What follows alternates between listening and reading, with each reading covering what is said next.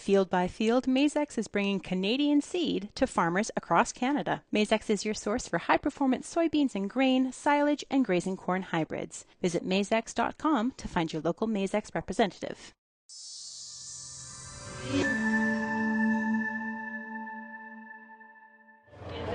Bernard Tobin here at the Farm Progress Show. I am over at Case now, catching up with Leo Bose. Leo, how's it going? Oh, it's been an exciting year for Case IH here. It certainly has. You and I talked combines at Commodity Classic back in March. You rolled out the AF11. Here you are with the AF9, AF10. It is the year of the combine. Yeah, just 5 or 6 months ago, right? We were talking about the AF11, and here today behind me, we're launching 2 new models, the AF10 and AF9 series of machines. Yeah, now you've got 8 models. Where does the 9 and the 10 fit? Yeah, that's a great question. So we have a total of 8 models. Started back last year with the 160 series, and then the AF11 came in, and then the 260 series, and now the AF10 and AF9. Where does that fit for producers? It actually starts up front. We look at the headers, and we're looking at matching that capacity for the machine. So the AF series is built on 3 core principles: capacity, technology, and ultimate runtime. So when we look at that first one, capacity, it all starts with that header. So if we look at customers' configuration for planters, whether it be a 12-row to 16-row configuration, that pairs well with what you see behind me, the AF10 or AF9. Yeah. Let's talk, the feeder house here, crop flow, the rotor. You've got some changes here.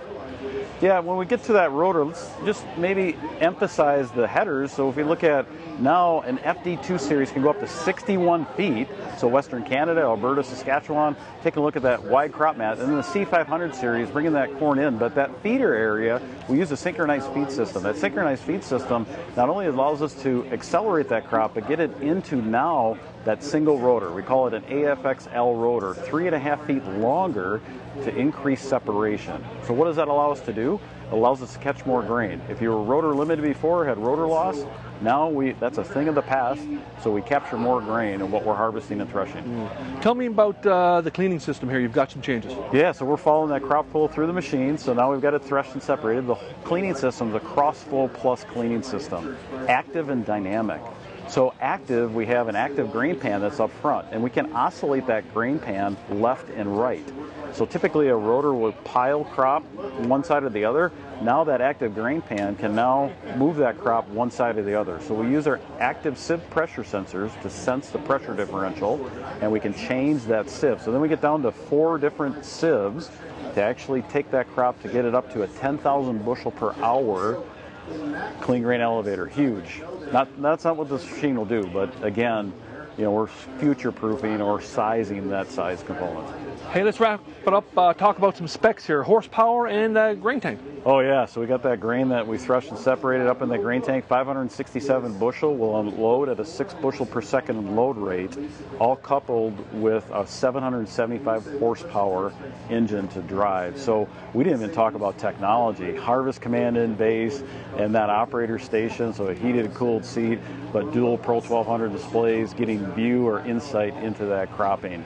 But if you don't have more information, find out more information about the new AF series, go to caseih.com.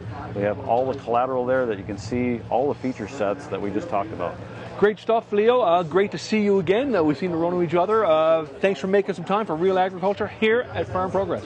Yeah, great seeing you, Bernard. And I would encourage your viewers to go out to caseih.com and see additional information on the new AF series.